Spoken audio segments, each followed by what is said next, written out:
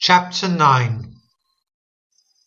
Then the Lord said unto Moses, Go in unto Pharaoh, and tell him, Thus saith the Lord God of the Hebrews, Let my people go, that they may serve me.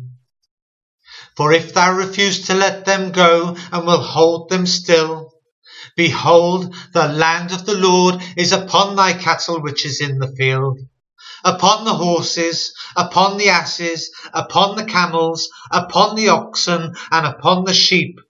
There shall be a very grievous murrain. And the Lord shall sever between the cattle of Israel and the cattle of Egypt, and there shall nothing die of all that is the children's of Israel. And the Lord appointed a set time, saying, Tomorrow the Lord shall do this thing in the land. And the Lord did that thing on the morrow, and all the cattle of Egypt died. But of the cattle of the children of Israel died not one. And Pharaoh sent, and behold, there was not one of the cattle of the Israelites dead. And the heart of Pharaoh was hardened, and he did not let the people go. And the Lord said unto Moses and unto Aaron, Take to you handfuls of ashes of the furnace, and let Moses sprinkle it toward the heaven in sight of Pharaoh. And it shall become small dust in all the land of Egypt, and shall be a boil breaking forth with blains upon man and upon beast throughout all the land of Egypt.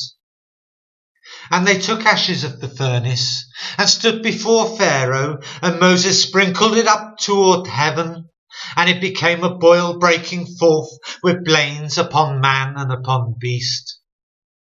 And the magicians could not stand before Moses because of the boils, for the boil was upon the magicians and upon all the Egyptians.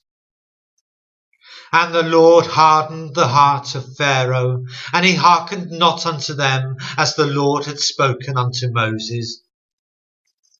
And the Lord said unto Moses, Rise up early in the morning, and stand before Pharaoh, and say unto him, Thus saith the Lord God of the Hebrews, Let my people go, that they may serve me.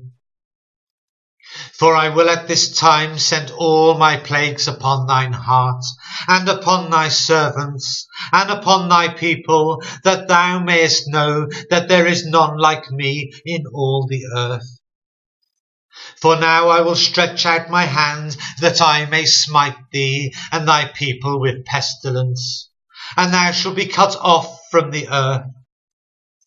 And in very deed for this cause have I raised thee up, for to show in thee my power, and that my name may be declared throughout all the earth. As yet exaltest thou thyself against my people, that thou wilt not let them go. Behold, tomorrow about this time I will cause it to rain a very grievous hail, such as hath not been in Egypt since the foundation thereof, even until now. Send therefore now, and gather thy cattle, and all that thou hast in the field, for upon every man and beast which shall be found in the field, and shall not be brought home, the hail shall come down upon them, and they shall die.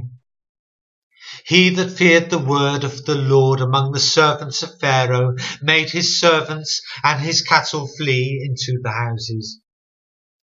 And he that regarded not the word of the Lord left his servants and his cattle in the field.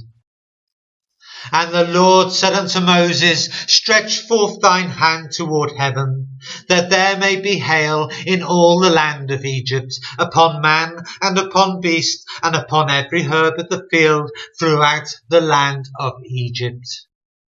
And Moses stretched forth his rod toward heaven, and the Lord sent thunder and hail, and the fire ran along upon the ground, and the Lord rained hail upon the land of Egypt. So there was hail, and fire mingled with the hail, very grievous, and there was none like it in all the land of Egypt since it became a nation.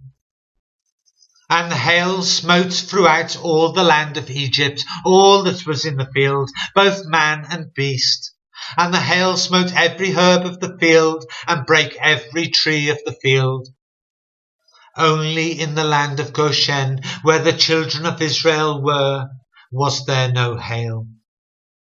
And Pharaoh sent and called for Moses and Aaron, and said unto them, I have sinned this time. The Lord is righteous, and I and my people are wicked.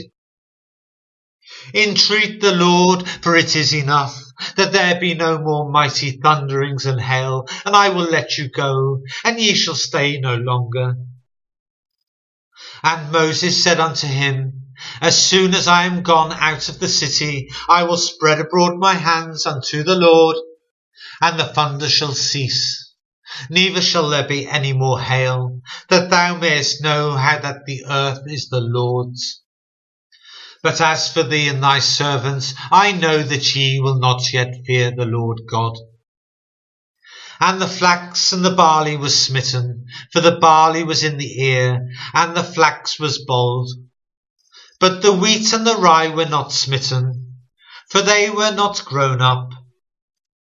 And Moses went out of the city from Pharaoh, and spread abroad his hands unto the Lord, and the thunders and hail ceased, and the rain was not poured upon the earth. And when Pharaoh saw that the rain and the hail and the thunders were ceased, he sinned yet more, and hardened his heart, he and his servants. And the heart of Pharaoh was hardened, neither would he let the children of Israel go, as the Lord had spoken by Moses.